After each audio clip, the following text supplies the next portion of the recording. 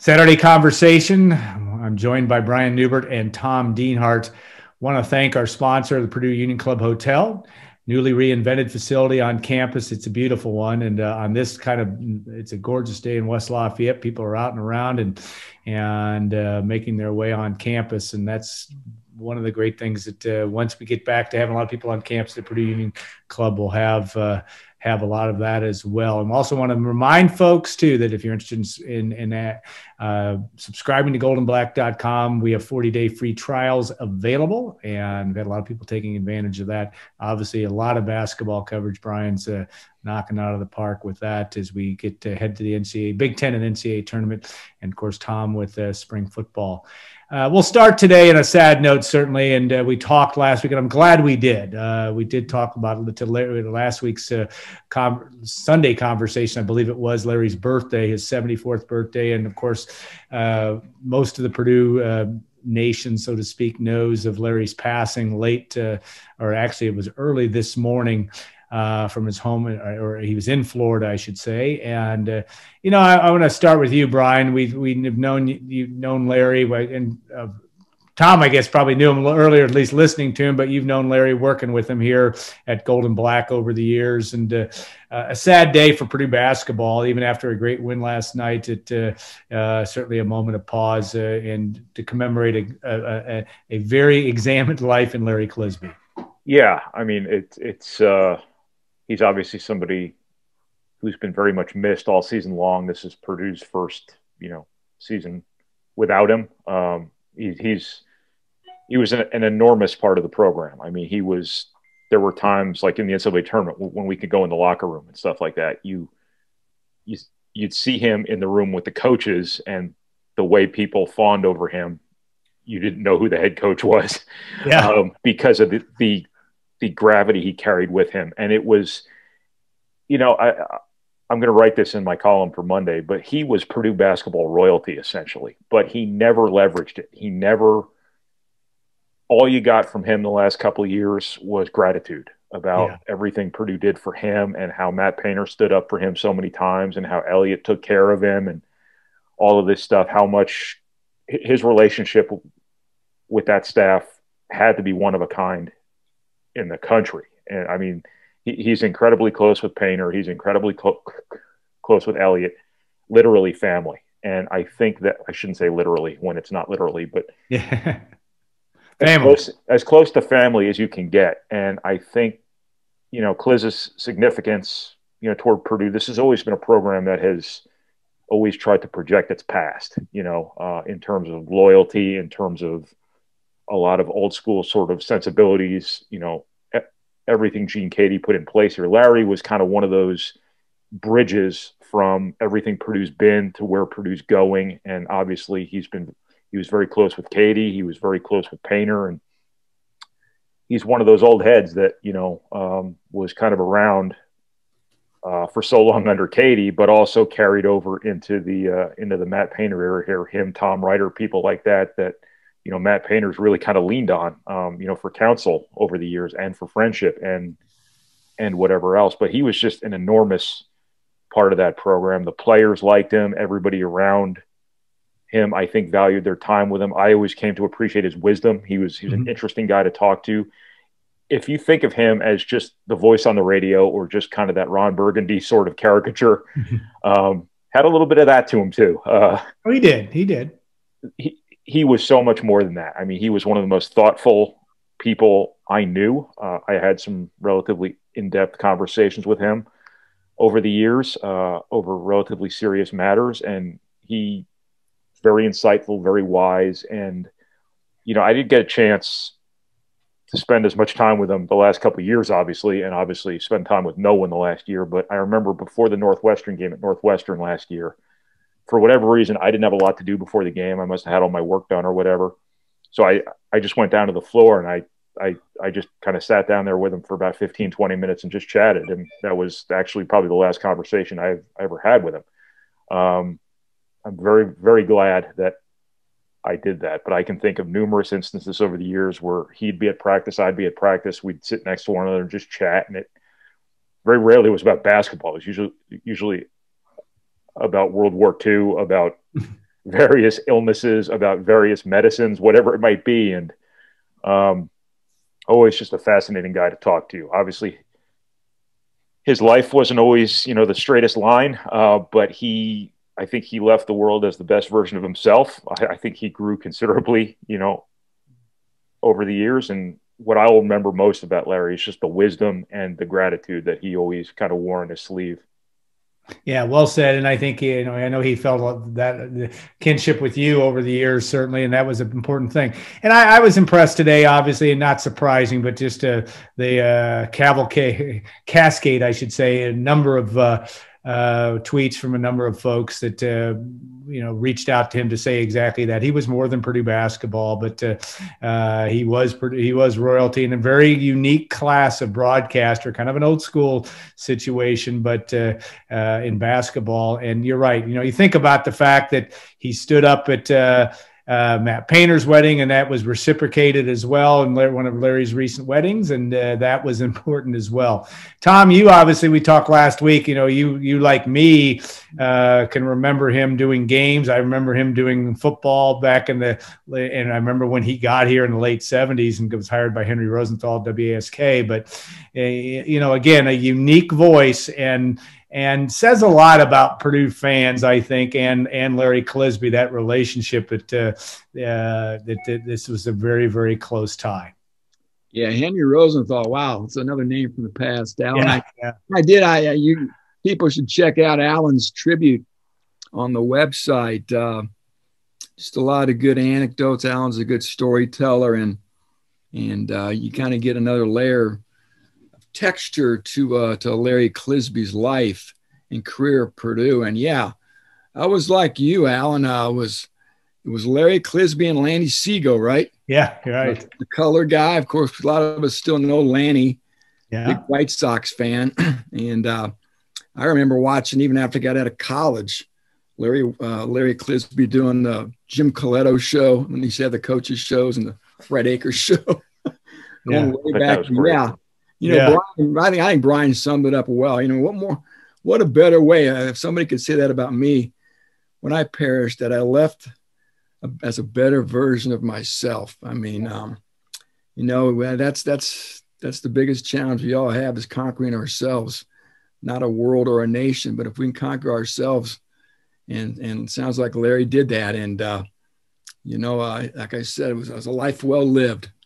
And I think you guys summed it up best. You guys were closer to him, obviously, over the years, but I had glimpses here or there over time, but I certainly understood his importance to Purdue, and obviously, especially that basketball program.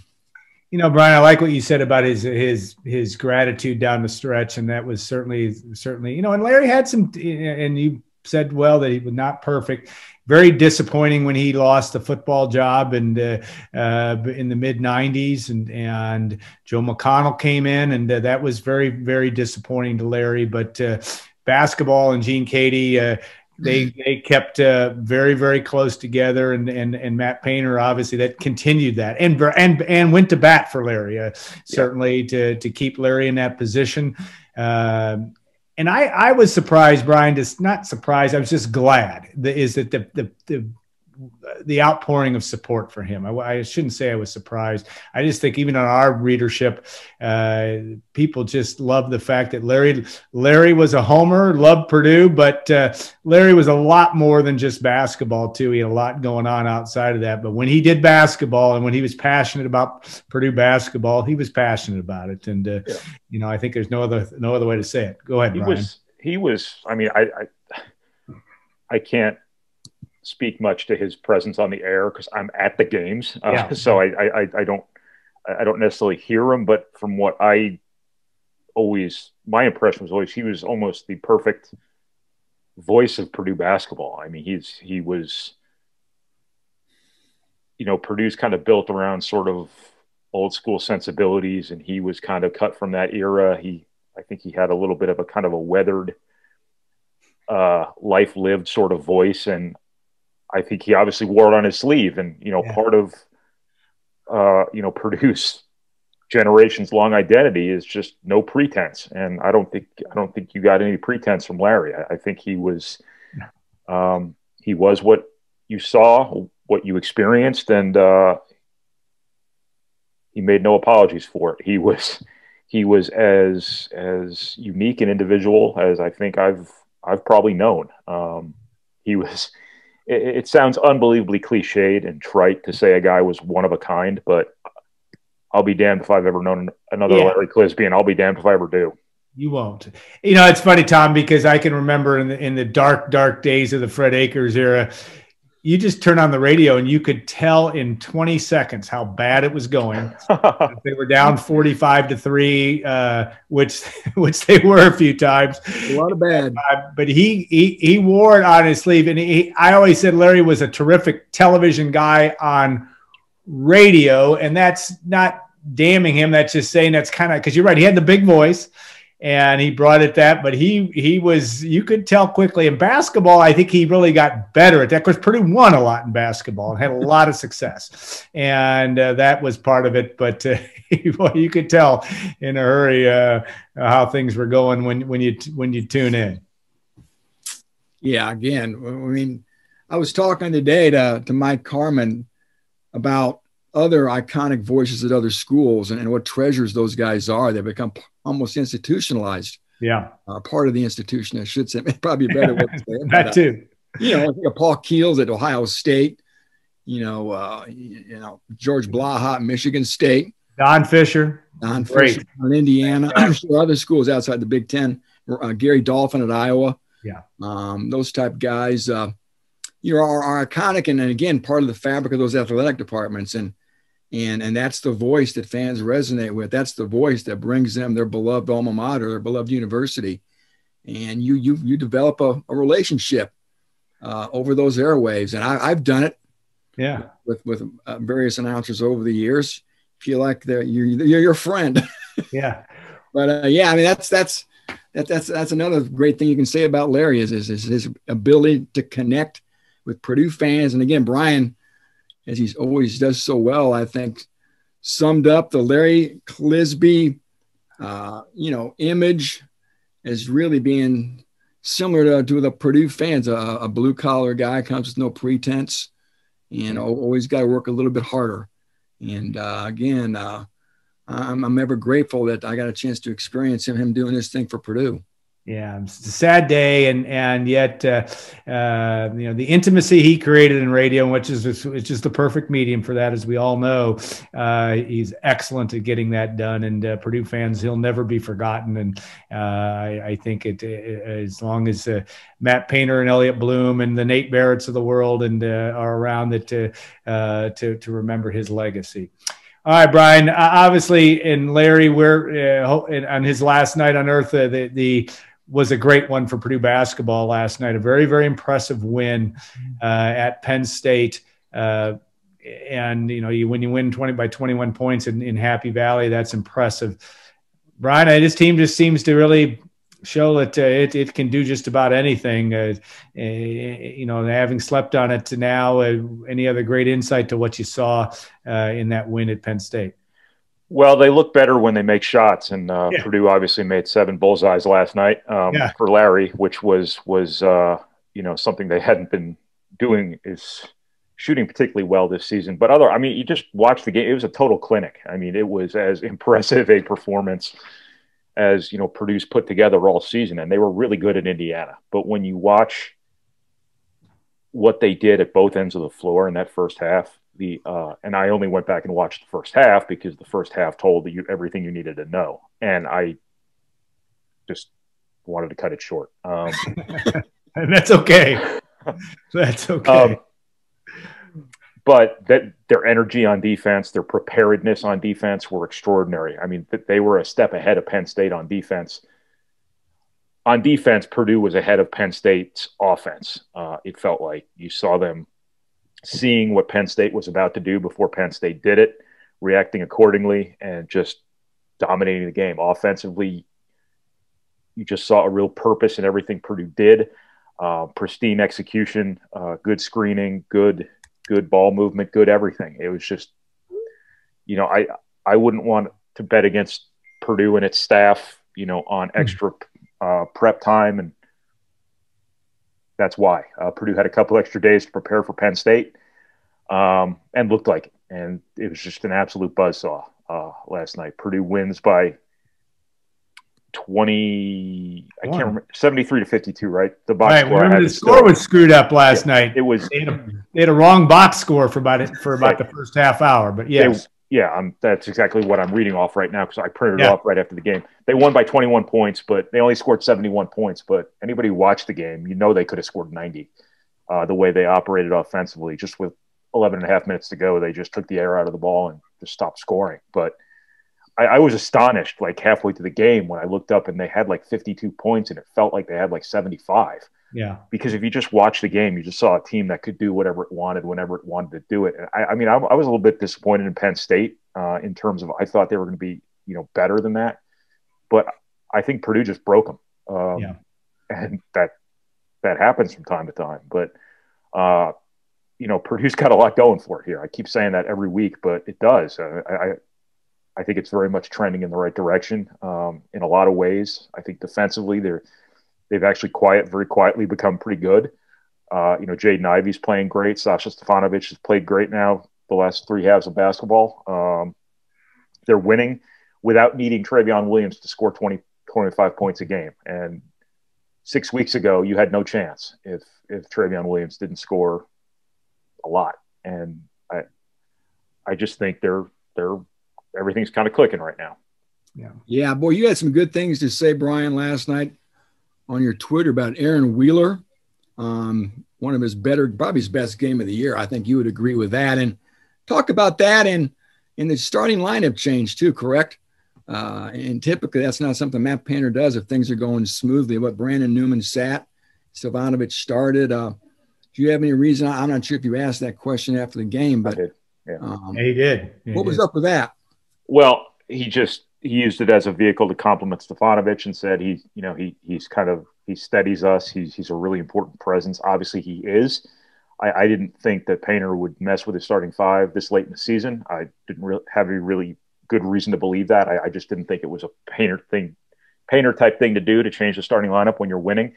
But obviously I was wrong. And it's hard to argue, Sasha Stefanovic's place in that starting five. He obviously belongs there. Circumstances, all that got him out of there. Yeah. In terms of the Brandon Newman part of it, I think foul trouble really held him back yesterday. He's going to have to, acclimate a little bit, I guess, to coming off the bench now. I thought he'd been doing some really good things defensively. I think he has to make sure he maintains that part of it, coming off the bench now. If I were Newman, I wouldn't view this as a demotion. I would view this as you're now the sixth starter instead of the fifth starter, and understand Sasha Stefanovic's value to this team and why that needs to be in the starting five. And it was Jaden Ivey who moved into the starting five for Stefanovic. Obviously, he's not coming out of the starting five ever again at Purdue. Never. As long as he's at Purdue, he will start every game the rest of the way, provided he's healthy. To the other part of your question about Aaron Wheeler. Yeah, people view Aaron Wheeler through his shooting percentage because, I think when he was a redshirt freshman, that's where he made his impact right away. Was he made threes. He made wide open threes. And the following season, he stopped making those threes, for the most part. I think that way of viewing Aaron Wheeler now is not all that appropriate. I think now, and starting last year, you should have viewed him more as the guy, what he can do for you when he rebounds, when he defends, when he runs the floor, when he deflects passes, when he's engaged defensively, things like that. Now, he's not been consistent there either. But when he does that stuff, that's where he matters. It's not just the threes. When he's 0 for 4 from three or whatever, you've seen a number of times over the last two seasons, you'd prefer him to not be 0 for 4, but it's also not a deal where that's the only way he can provide value. The ways he can provide value are all the things I just mentioned below. The last two games, he's absolutely been doing that at a really high level. And hey, as it turns out, when he's doing that, the threes go in too. So that's always been the deal with Wheeler. It's just when he's playing with energy, when he's engaged, when he's using his athleticism productively through effort and all that stuff, that's when he's really valuable. And he's not going to be the 15-point a game guy for Purdue ever. He's got to be that Mike Robinson sort of guy who goes from a 3-point shooter to being kind of a garbage man and being a little things guy. And that's the step Purdue's needed him to make. Consistency has never really come his way the last 2 years, but 2 good games in a row here, if that sets the tone for more positive contributions when the games are more important here in a couple weeks, great. Yeah, it's a good, it's an interesting comparison with Mike Robinson. He's a longer Mike Robinson. I like his length. He does bring you some certain things around the basket, and he runs, he had a couple hustle plays. He's had several hustle plays of just being there, getting the ball back in the hoop and making a big difference. And he can make a big difference as Purdue runs, hopefully from a Purdue fan standpoint, that can make the run that it wants to make. All right. Now, the one thing that's interesting is obviously, and there are a number of scenarios, and Purdue still has two scheduled games to play. Wisconsin at 9 p.m. I believe it's 9 or 9:30, late night game on Tuesday night, then Indiana on next Saturday. And the Hoosiers, Iowa, basically the scenario is this: if Purdue can win both those games and Iowa loses, and probably Purdue would have to play Nebraska in that scenario too, the Boilermakers can get to that 4 seed and that double bye.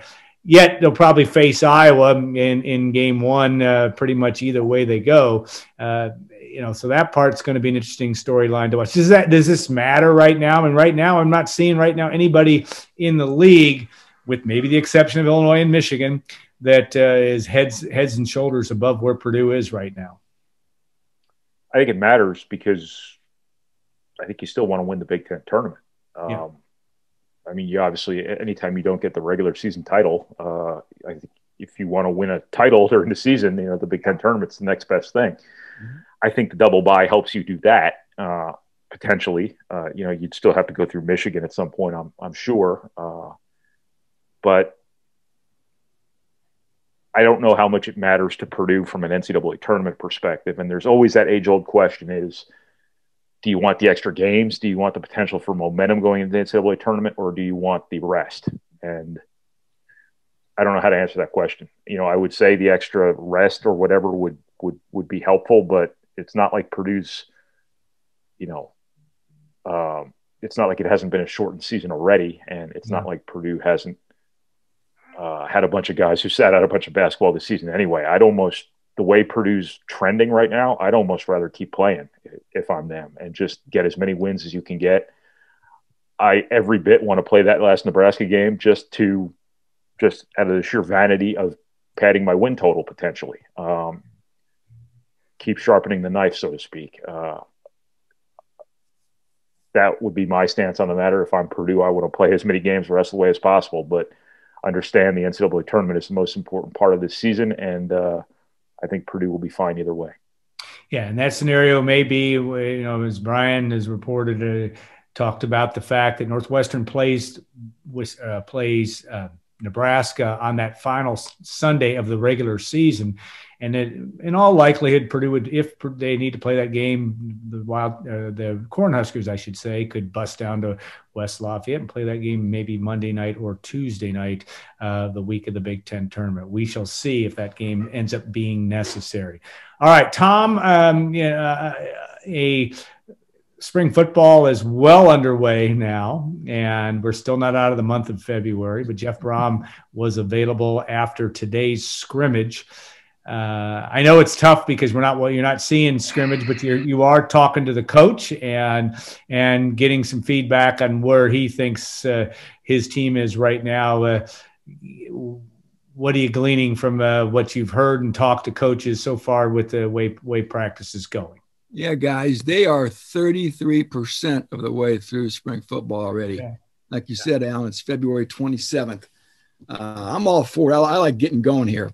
March 19th, it's the final practice. Purdue had a scrimmage today. They will have 2 more scrimmages during spring practices. And, yeah, we talked to Brad Lambert as well on Friday for the first time ever. And like you said, Alan, we got Jeff Brom today after the scrimmage. So between 2 of those guys, we learned quite a bit, I think. They're very forthcoming. Brad Lambert's a breath of fresh air, a great guy. He's a disciple of Jim Grobe, the Wake Forest coach. And if anybody knows Jim Grobe, Brad Lambert is exactly like Jim Grobe, a great person and probably a pretty good football coach too. The defense for Purdue, like we thought, it's going to be based on a 4-man front. And there are some personnel issues. There's a lot of guys out, fellas. Just a lot of personnel is missing here. I think the biggest takeaway here, we thought this was going to happen, is DeMarcus Mitchell is going to play a Leo spot, guys, a lot like Derek Barnes in 2019. This defense sounds like it's going to be pretty similar to what Nick Holt was trying to do. Be very aggressive. And again, that Leo spot, Mitchell's going to be able to put pressure as a rusher. He's going to drop into coverage. They want to move him around. They want to move Karlaftis around as well. Brom's concerned about the defensive tackle spot right now. Lawrence Johnson's now out with injury. That doesn't help. I know Anthony Watts is dinged up too. Jeff had a lot of good things to say about Corey Trice, Dedrick Mackey. At cornerback, he said Gio Howard was playing well until he got hurt. So again, there's some positive signs here, but again, they're missing quite a bit of personnel. Jalen Alexander's out. Of course, Yanni Karlaftis isn't practicing either. But they're making do with what they've gotten offensively, guys. No super big revelations there. David Bell, I learned, Jeff said isn't practicing. They just want him to get healthy. I guess he kind of had some injuries last year. There's no need to get your franchise out there anyway. They know what David Bell can do, and they just want to make sure he convalesces and doesn't sustain any injuries. Milton Wright got hurt on Friday, I guess, or actually the first day of practice, I should say. He's out, so the receiving corps is missing their 2 top options right now. The center, Sam Garvin's out. Gus Hartwig is snapping the ball. I think Gus Hartwig can end up being the center anyway. So, again, a lot of stuff like that. And he was frustrated today, I think, more than anything by the special teams guys. They spent a lot of time on it today, and the kicking in particular was not good. And he seemed very displeased by that. So a lot of work to do in the kicking game with J.D. Dellinger gone. Yeah, Brian, I'll give you the last word here as we wrap up this Saturday conversation. You can talk about anything you want to talk about, but in football or anything else that you want to add to the fray as we put a close to this podcast. If you could string that question along a little longer, I'd appreciate it. I got to think of something. Okay, I will. No way, and I guess my other comment for you is you look at football, and obviously spring ball so early. Jeff Brom in need of setting the tone. It appears, you look at the guys they brought in on defense, that these got guys with experience. We know Mark Hagan well, but that's got to help get this thing turned around. One would think would at least give them an opportunity to get things going. You've talked a lot about the need for that defense to be really good. That's certainly going to be something that if they're going to get back to where they want to be and get better than they ever were, it's got to be good. Yeah, and job one has to be simply to connect with these players too. I think last year's coordinator. Obviously, I think there was a lot of tumult behind the scenes with all of that. I think the players, there was a significant disconnect there. And I think the most important thing these new defensive coaches can do from day one is get across to those players, connect with them, and establish themselves as guys that these guys want to play for. And I think, spring ball always tells you only so much. I mean, we just ran through the whole laundry list of important guys who aren't even practicing. So It's kind of the absurdity of spring ball sometimes. It's like you're practicing with guys who you're practicing with a skeleton crew so often, almost every year, because it's surgery season. And it just, there's only so much you can tell from a football perspective, but it's the behind the scenes stuff. It's the time that these players are getting to know Brad Lambert or connecting with Ron English or coming to appreciate Mark Hagan's intensity or whatever it might be. That's the important stuff that's happening this spring. And that's the important, in the big picture of Purdue football right now, that's probably one of the most important things anyway. It's just that everybody here gets on the same page, gets on the same playing field, and gets moving in a positive direction. Yeah, I think that's a good point. And I think that's going to be a storyline that we won't know for sure how that all is going to shake out till September the 4th, when Purdue opens its season against Oregon State in Ross-Ade Stadium. So, all right, guys, we always appreciate your time. And again, we wish everyone that is involved with the life of Larry Clisby in one form or another some solace in a very difficult day from that standpoint. And hard to do justice to that and how we all feel about Larry, but we appreciated all that he did for us for all those years as well. So I want to thank our sponsor, also the Purdue Union Club Hotel, and a reminder too, if you're interested, 40-day free trials are available for GoldandBlack.com. Please consider subscribing. So we'll see you and talk again down the road. We'll have our Monday podcast, Gold and Black Radio. A lot of coverage this week as men's basketball gets to the peak part of its season, and of course spring football coverage with Tom Dienhart as well. So have a great week, everybody. Thanks for watching and listening, and we'll see you down the road on GoldandBlack.com.